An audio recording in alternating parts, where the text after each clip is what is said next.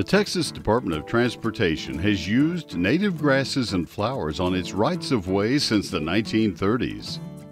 TxDOT uses native plant species to reduce erosion, increase wildlife habitat, and decrease mowing. Indigenous grasses and flowers also prevent invasive weeds, which decreases costs and labor. But where does TxDOT get enough seeds to plant that much right-of-way?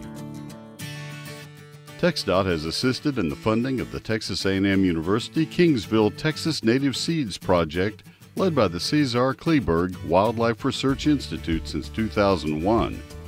These projects increase commercial native grass and flower seeds for use in restoration seedlings. TxDOT uses native plant materials to restore habitats and preserve 800,000 acres of rights-of-way. This is a huge task, and prior to these projects, native seed supply in quantities needed by TxDOT was non-existent.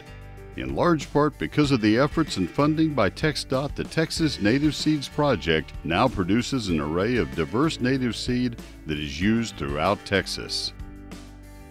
Other TxDOT partners in the project include researchers at Tarleton State University, Texas AgriLife Research, Sul-Ross State University, and the United States Department of Agriculture's Natural Resources Conservation Service plant materials centers in Kingsville and Knox City, Texas. The Texas Native Seeds Project has been a huge success. Driving through Texas, you'll see some of the products of this project as blooming flowers and native grasses.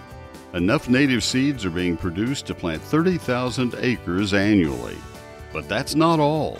Nearly 60% of TxDOT's districts from across the state now use these seeds in their own roadside native seeding programs.